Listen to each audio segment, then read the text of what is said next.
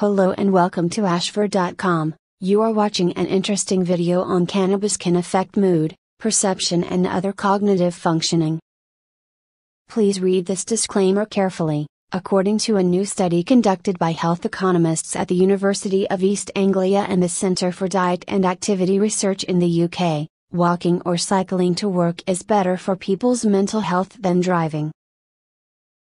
A study looks to add more fuel to the heated debate around the use of marijuana, as researchers have linked the frequent use of cannabis among adolescents with reduced educational attainment.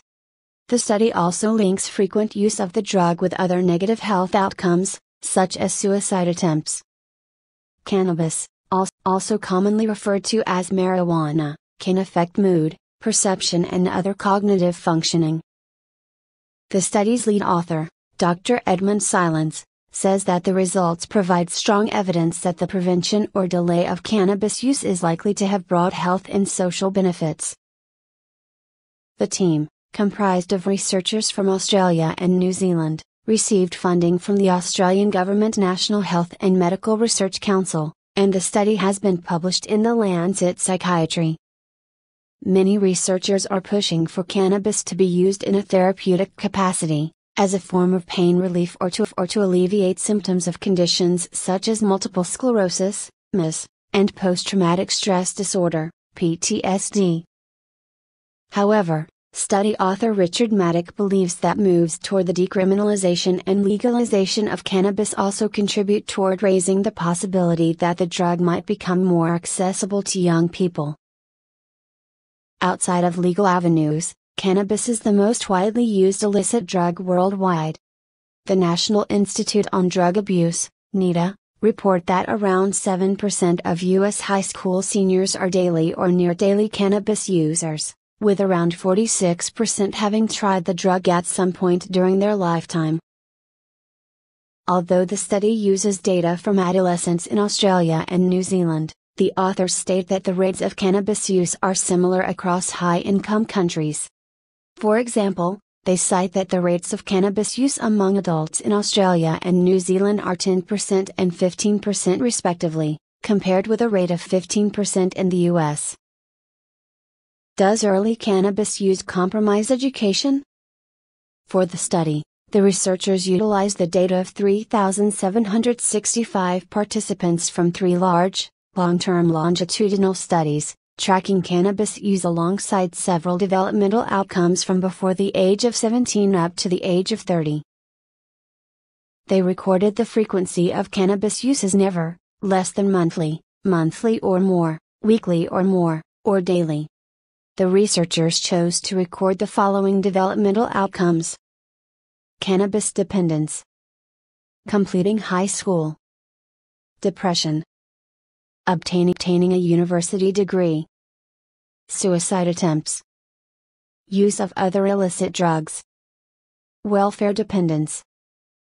The researchers found significant associations between the frequency of adolescent cannabis use and all of the designated developmental outcomes. After adjusting for potential confounding factors such as socioeconomic status and mental illness, they found that 5 of the associations remained significant. Individuals who had used cannabis daily before the age of 17 were 60% less likely to complete high school or obtain a degree than those who had never used cannabis. They were also 18 times more likely to become dependent on cannabis, 8 times more likely to use other illicit drugs and 7 times more likely to attempt suicide by the age of 25.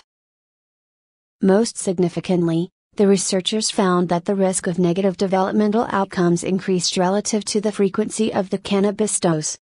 Daily cannabis users experience the strongest effects of the association. Impact on reforming legislation. In a linked commentary, Professor Marit Nordentoft, of the University of Copenhagen, Denmark, explains why these results may have occurred. Persistent cannabis use has adverse effects, such as low energy and initiative, an impairment of cognitive functions, and these factors are likely to mediate the harmful effect of cannabis on educational attainment. The authors say that these findings are consistent with the results of previous studies investigating early cannabis use alongside these developmental outcomes. They suggest that preventing or delaying cannabis use in adolescents could have far-reaching benefits, both socially and with regard to health.